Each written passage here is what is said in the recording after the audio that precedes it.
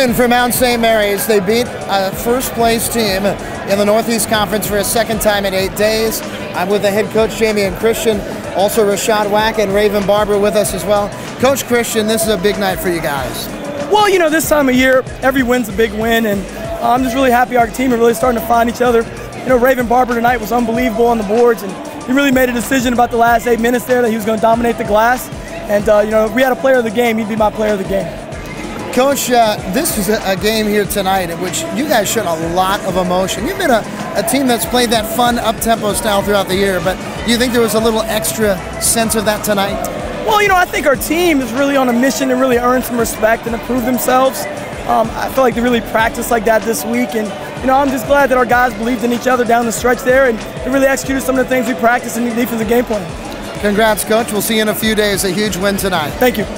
Now with Raven Barber and Rashad Wack. Raven, they tried to do the hack-a-Raven there. You got that rebound, and they hacked you right away, and you just went down and hit 2 free throws. That had to feel good. Yeah, it felt really good, you know. Try to do our best to get the win, so you got to do what you got to do. You're a senior, of course, here at the Mount, and played a lot of big games in this gym. This is going to be one of the most memorable of them. Oh, most definitely. You know, coming here, be the #1 team, it's definitely something to look back on. And your coach said you were the player of the game, getting all over the boards down the stretch.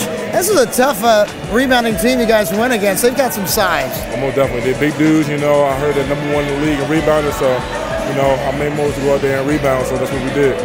And Rashad, you hit the first shot of the game, a 3, and that was the theme. You ended up with 26 points tonight. You know, I just come out and try to be aggressive and help my team. You know, me being aggressive is going to help my team. You know, if I'm not open, maybe I can help somebody get another shot. So I just got to be energetic on both offense and defense. Defensively, you guys did a good job on their point guard, Brickman, who's kind of sliced up the rest of the Northeast Conference. And tell us about what you tried to do against this tough team. You know, with Brickman, he's a great passer. So, you know, we want to make him have to score the ball, have to go shoot, because when he's been able to dish the ball to a teammate, they're very effective. So we try to limit his assists, you know, make him get in the lane and make him try to score over our big men and guards and stuff. So that was the plan going into the game. And talk about this crowd tonight. It got rocking here at Knott Arena down the stretch, didn't it? Yeah, I love the home crowd. You know, the energy they bring and just the atmosphere is so lovely for us to come out here and play for them. You know, keep getting wins for them. So I'm definitely happy for the crowd that come out here and support us every day. Huge win for Mount St. Mary's. One last thing, Raven. Senior night is coming. Can you believe it? No, I can't believe it. I didn't know it was going to come to an end like this, but, you know, can't wait. Next game's going to be St. Francis of Brooklyn. That'll be Saturday at 3:30 p.m.